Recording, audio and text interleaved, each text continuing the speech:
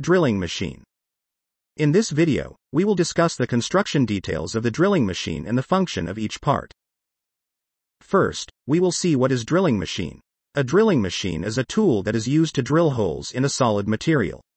Drilling is a material removal or cutting process in which the drilling machine uses a drill bit to cut a hole of circular cross-section in solid materials. Parts of a drilling machine. Base. The base is one of the essential parts of a drilling machine.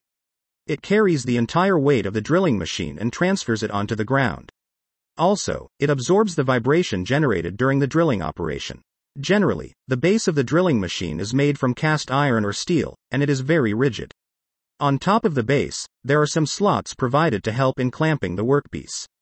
The base is normally bolted to the ground, or in some cases, supported on 2 or 4 legs. Column or pillar. The column is at one side of the base. It is a vertical structure that acts as a support for the drill machine, and its all other parts such as table arm, spindle, electric motor for power transmission, etc. Generally, a radial column is used so that the movement of the arm is possible in a clockwise or anti-clockwise direction. Work table. The table is used to hold the workpiece to be drilled. The work table can move up and down on the column and can be clamped according to the required height. It can also rotate on the column. The table is provided with the T-slots so that we can clamp the workpiece rigidly with the help of fixtures onto the table while drilling a hole. Upper arm. It is mounted on the top of the column and it carries the drill head and also supports the driving mechanism. The upper arm is also made up of the same material as the base. Power transmission. The power required to drill a hole onto the workpiece is provided by the electric motor. Power transmission takes place from the electric motor to the drill bit, is supplied with the help of pulleys and a V-belt. There are 2 pulleys, one is mounted on the motor, another is mounted on the drill head connecting the spindle head. Pulley stacks are used for achieving different speeds. Spindle.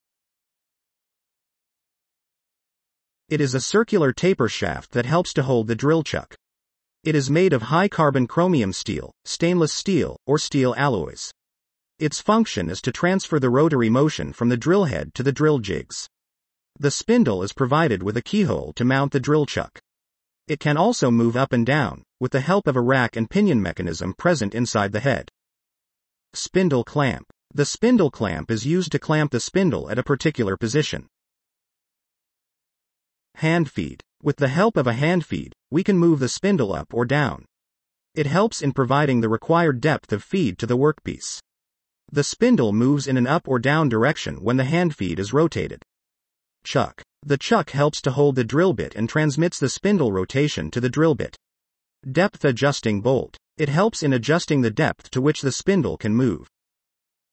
Working of the drilling machine.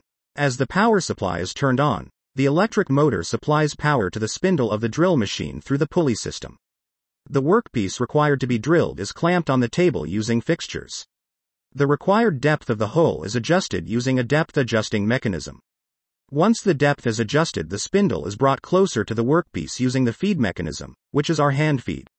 Slowly the required depth is fed, using the hand feed. After the required hole is drilled, the electric power supply is turned off. I hope you have understood the construction detail and working of the drill machine. It takes lots of effort to make such informative videos.